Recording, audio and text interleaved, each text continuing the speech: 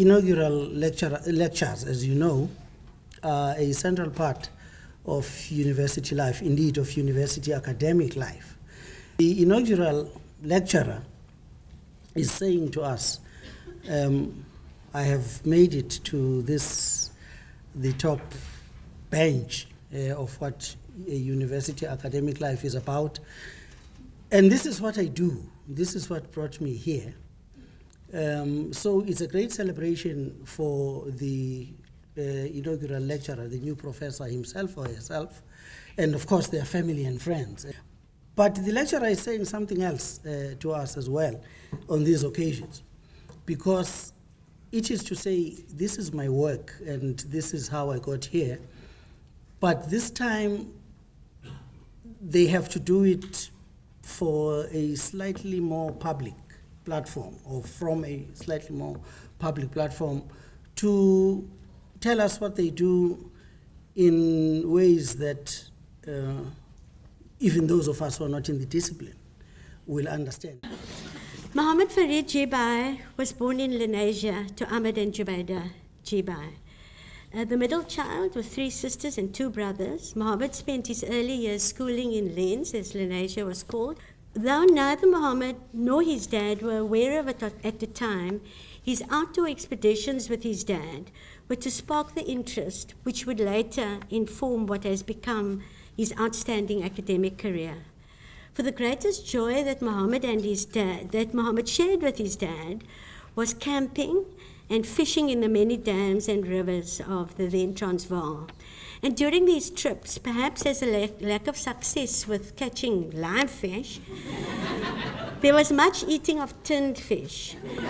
So Mr. Jeebhay, I want to thank you very much on behalf of the university and the faculty for getting Mohamed interested in fish so many years ago. Because it's this fishy theme that has now become one of his major targets in his research. Other aspects of his childhood and youth, which were to influence his later life, were his school and his teachers. Mohamed really wanted to be a teacher, but both his dad and his favorite English teacher suggested that it would be more appropriate for him to do medicine.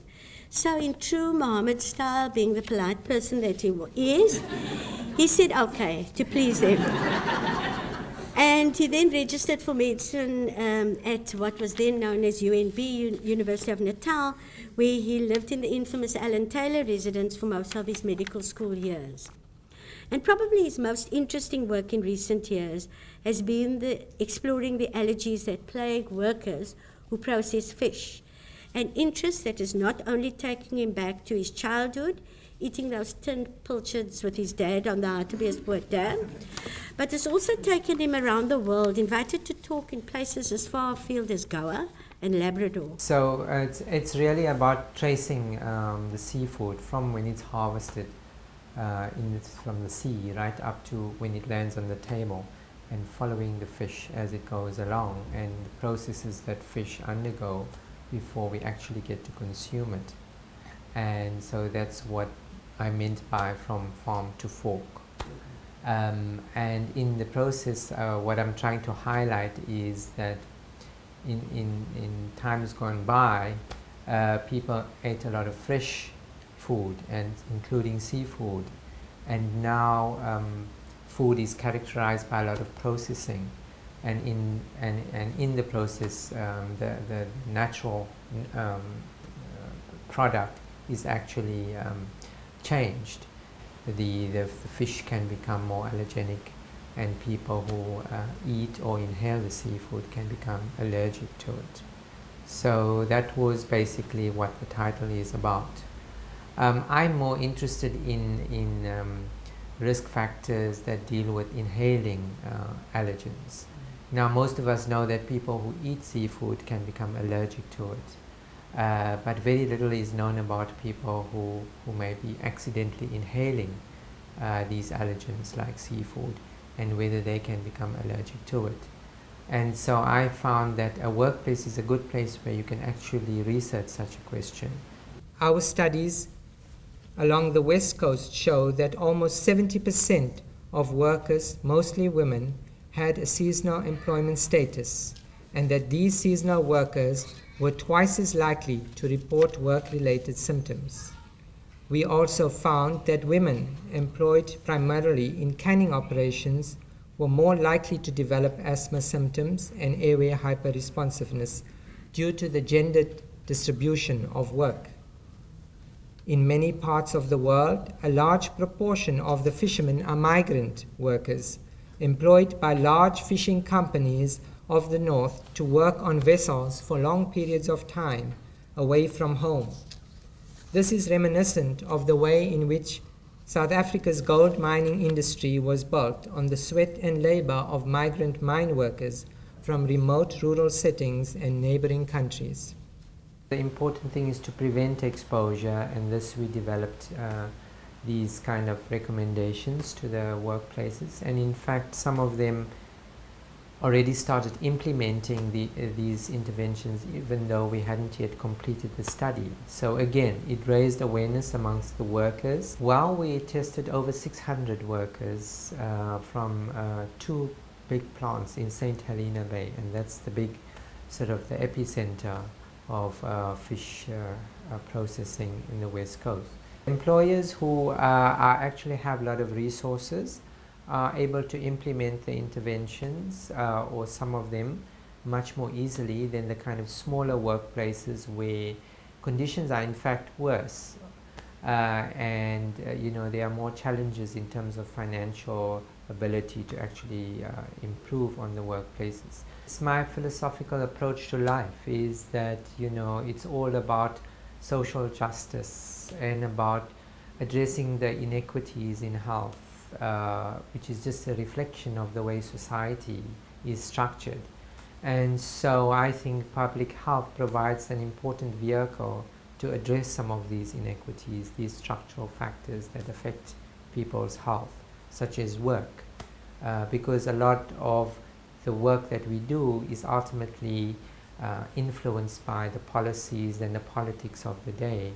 And so being able to be in a position where I have access to you know, all the information resources, and also in an influential position where I'm able to develop policy and influence government policies and regulations and laws, that this is what I enjoy, and this is what really puts my research into action, as it were. So I think public health has a lot to offer in terms of you know, improving the health status of people, and specifically occupational health has a lot to offer in terms of dealing with improving the working conditions of people, creating decent work. I would like to acknowledge all those that have contributed towards nurturing my passion in fulfillment of my dreams and aspirations along this journey.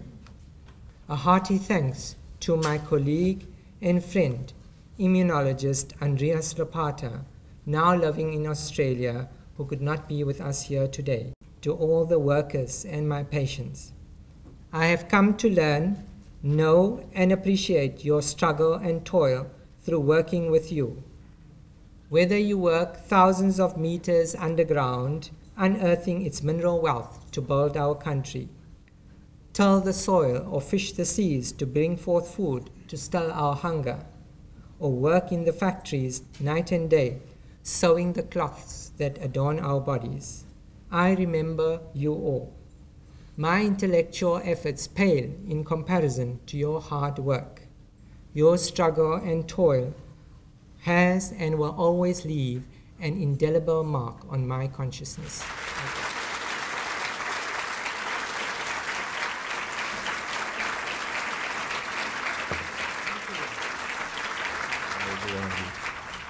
It's really been a pleasure for me to walk alongside Mohamed, to see him elected to council, to gaining his exceptionally well-deserved ad hominem promotion to full professor, his NRF rating, but also to see his happiness in his family and his relationships around him, and also simply to have him as a friend. His path has not been dissimilar to mine, though he might still be holding a little against me for having been an active member of the National Medical and Dental Association at the time of anti-apartheid mobilization. But in all he does, He has embodied the socially responsive academics that our university seeks to encourage and who should serve as a role model for our students. Our students should know and value the fact that Mohamed gave freely of his time to assist the victims of the Macassar sulphur fire, claim their rights to redress and compensation. For me, I think when I read his profile and the invitation to the inaugural, I also went, wow, you really have done a lot, you know, because I think one experiences the person in your life in components. So you see the masters and the PhD, and you live through it together, and you engage with that, and you celebrate those accomplishments as they go, and you hear about the Senate, and you hear about this and that, and all of the organizations that happen, but they're not focal points in our conversation to that extent. So I think the inauguration was just this overall picture of this person and how much he has accomplished very quietly throughout his career. And so, in a funny way, as much as everybody else went, wow, you know, you've done a lot, which was my family's responses when they saw and read what he had done. I also did it and went, oh, honey, you actually really did do a lot, eh? When did you have time to do all of this? So, yeah, and I think it was also a sense of... I think Mohamed has this incredibly unique kind of capacity to have deep compassion as a human quality, and to wed that compassion to the kind of work he does. And I think that's very unique. I think that his work is saturated by a deep sense of human compassion and a desire to feed into a society and to human well-being. And I think the kind of the fortitude and the commitment and the perseverance with which he pursues his work in the service of other human beings is testimony to that. So, you know, he's a wonderful human being, just a lovely friend, and somebody that you know, if you have to choose, you know, a couple of friends in your life that you think really are solid and are kind of have got your back, Mohamed would be one of the ones that I would choose. Well, I think it was actually quite an interesting experience and quite cathartic on some level. My family could really not get to grips with what I am or what I do, because the kind of traditional stereotype of a doctor is someone who sees patients and who has a surgery, and that's what he does. But trying to understand someone who's doing research in the medical field is a bit more challenging, and then occupational medicine is even more challenging. So I think for them to be able, they hear me sort of going to all these conferences presenting papers, but they actually never get to hear me speaking. So I think for them it was very nice for them to sit and listen to what I had to say. It was very challenging though, because I had to try and translate all these scientific concepts into a more accessible medium, so that they could also understand it. And then obviously for those who could totally not understand what I was having to say, I had to kind of create the visuals to make it even sort of more captivating on that level. So I think it was a kind of a rite of passage for me, for my family, so that here I am, and this is what I do, and this is my home, my academic home, and this is what I do every day. And also from the university side is saying, while I've arrived at UCT, I have been reliant on soft-funded projects for many years, and so being able to have a permanent position at a top-class university in this country and in Africa is, for me, says a lot just for myself, because I'm always continually trying to benchmark myself, and it's great to know that I'm welcome into such an institution and fully embraced for what I'm able to do.